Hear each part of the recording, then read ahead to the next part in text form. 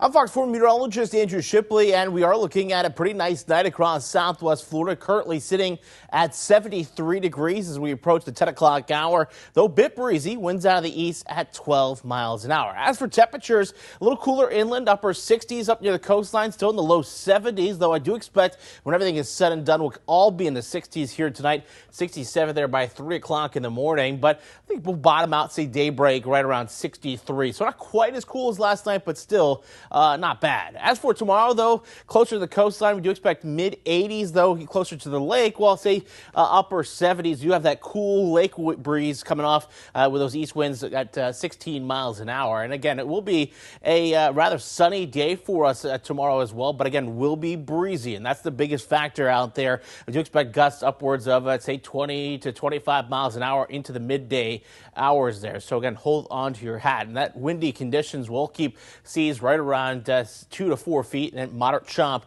that inland waterways. As for the rest of the week, though, we do expect continued warming temperatures into the mid-80s there by Wednesday. Cold front comes in Thursday. That's going to drop temperatures off as we get in towards the second half of the week here. It's also going to bring us a 40% chance of some showers and thunderstorms out there. Looks like it's going to be mainly in the morning hours there, but it could bring us a nice round of some showers and thunderstorms. And latest model guidance has anywhere from, say, a quarter to 3/4 of an inch worth of rain. So we'll be watching this. This is not going to be a full-on washout like, say, the other day, but something to keep an eye on as we move through the rest of the week. Guys, speaking of the week, here's a 7-day forecast for you. Again, sunny skies through Wednesday, cold front on Thursday, but right back to the sunshine on Friday, Saturday, and Sunday, and temperatures hanging out in the upper 70s and low 80s.